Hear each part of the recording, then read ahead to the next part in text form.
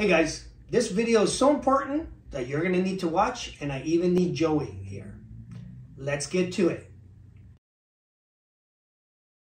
Okay guys, welcome back to the Joe Jaguar Show, your best friend, astronomy, science, and telescope.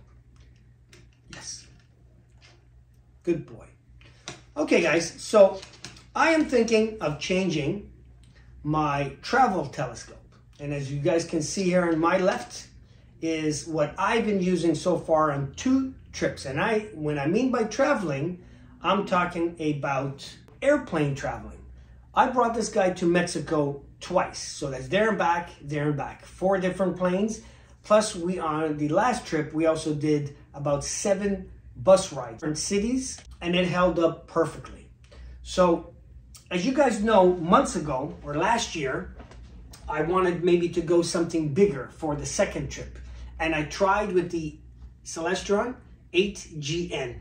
And it didn't work because it's too big, it's too heavy. Then the mount I needed for it was too big. And I know a few of you said, what about an 8-inch SCT? Right? Okay. Do you want to turn around for all the fans out there? There you go.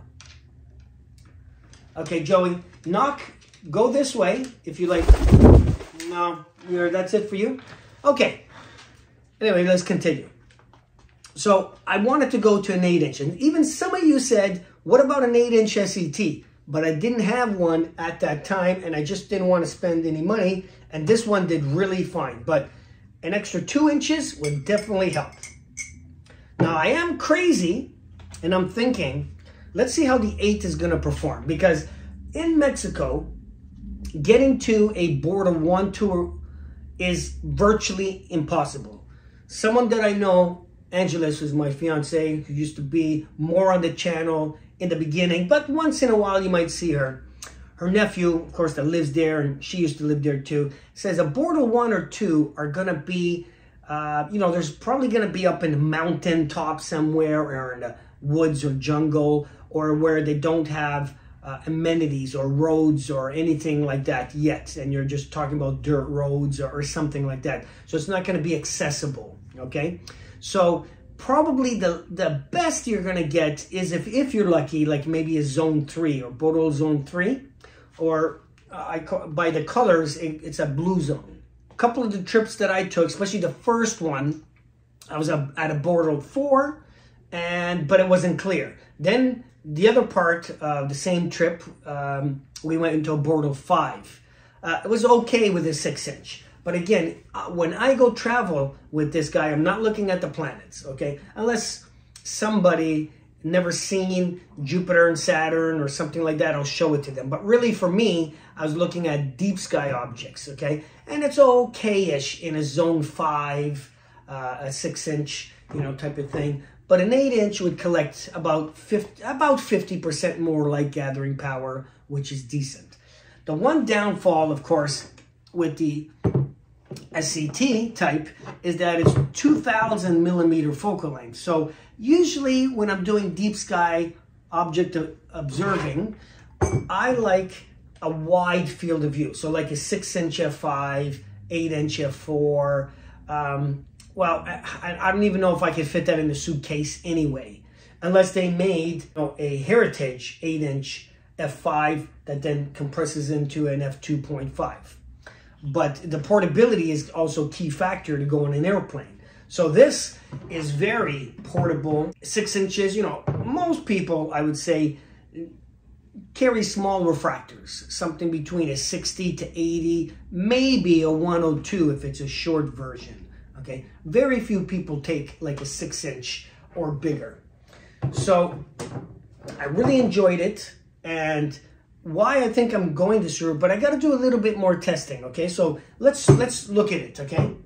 Here's the heritage 8-inch f10 SCT. Now, as you can see, without this diagonal and visual back, so we're just talking about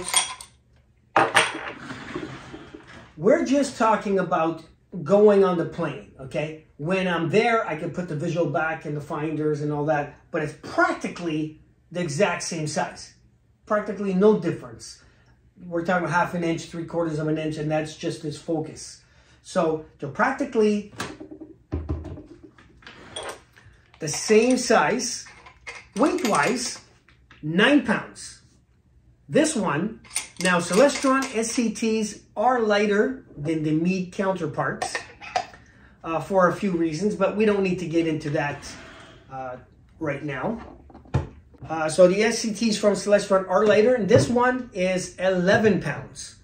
9 pounds, so it's only 2 pounds difference, but I'm getting 2 inches. You know, that's very good. Celestron HGN, that was 19 pounds before I took off the rings and tried to minimize it, but even then I got it down to 16 pounds. It was still a lot more. So at 11 pounds, definitely doable. And I won't even use this finder scope. I'm not going to use no 6x30. Most likely we'll just use my Rigel. And so this will be eliminated too. And I think this time, instead, because this guy went in the suitcase and didn't go on the carry-on and went under the plane, whatever they call that, you know. So I don't know. I'm a little bit more worried because of the corrector plate. So I was able to use, I got still that blue inch foam, and I wrap it twice. And even collimation is almost perfect, you know what I mean? So I think I'm going to probably do the same, do 2 layers of this guy. And I'm thinking this one, because it's just a tube without, you know, without the visual back and finder scope and the diagonal, I could probably get that in a carry-on, right? It's the same size as this one. But this is a lot more expensive than this. So I'm kind of a little bit worried about the corrector plate, but this is what I'm thinking. And I'm going to see is 8 inches in a Bordeaux 5 zone, or if I go to a Bordeaux 4 zone, would just help me see that deep sky objects very well. Now, being the only thing I don't like for wide field viewing SCTs, even though I really like SCTs overall because it's portability, is the 2000 millimeter focal length. The good thing is I do have a focal reducer, 6.3 focal reducer. I mean, it's going to extend it a little bit, but it doesn't matter because that's only when I'm off the plane, I'm at the hotel. So I'll put a focal reducer and a 2-inch eyepiece, and I'll probably bring my 31 millimeter, 82 degree field of view, maybe even my 56 millimeter eyepiece. Because some of those deep sky objects I need a big field of view if I'm only have one telescope. So with that, I could probably bring it down to 1300 millimeter focal length. It's still more than this one at 750. It's about 50% more focal length, but I'm hoping the 2-inch aperture more is going to compensate the focal length type of thing. So we're going to try it, and we're going to see how I like 2 inches more. I don't think you can go much bigger. I mean, maybe you can go to a 9 1/4 inch SCT. There's no way a 10, 11, or 12 inch would go on a plane.